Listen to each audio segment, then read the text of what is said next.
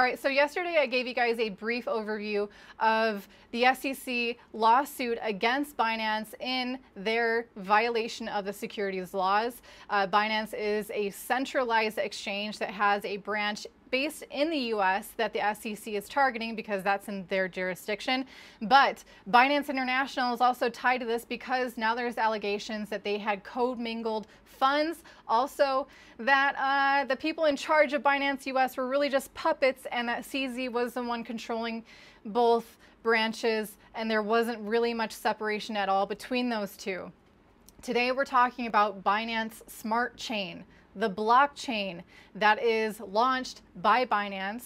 A number of the nodes that are validators for that network, that control that network, are either directly or indirectly owned or operated by Binance. So there's been, CZ has made several references, a year ago, year and a half ago, 6 months ago, saying in the future he thinks that Binance will be a completely decentralized exchanges, that there won't be centralized exchanges anymore. And I totally agree with you. And in fact, I hope that that's the future for crypto because that's how it will be robust against all sorts of entities that are trying to manipulate and infiltrate the cryptocurrency space.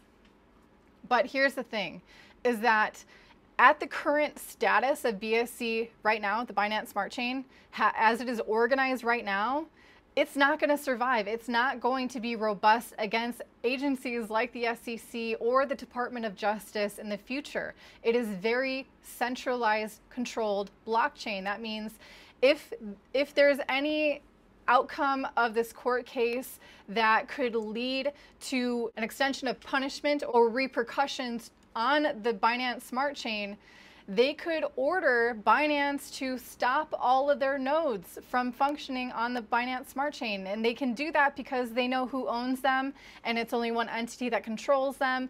And it's a centralized bottleneck that is not robust. So if all they have to do is manipulate or take down the majority of the validators, which most of them, if not all of them, are directly or indirectly controlled by Binance, then Binance Smart Chain itself isn't very robust either. And this might be a doomsday scenario for Binance, but it's something that everyone who uses Binance wallets or uses their bridges or uses their DEXs or uses their DeFi platforms, you need to watch out. This isn't just a centralized exchange. It's also a blockchain that could very easily be pulled into this as well. Not to mention BNB coin. Toby and I actually alleviated ourselves of our exposure to that coin back in, was it December, January? I think it was December, when a lot of the FUD against Binance were starting to come out shortly after the FTX collapse, right after Sam Bankman-Fried was arrested.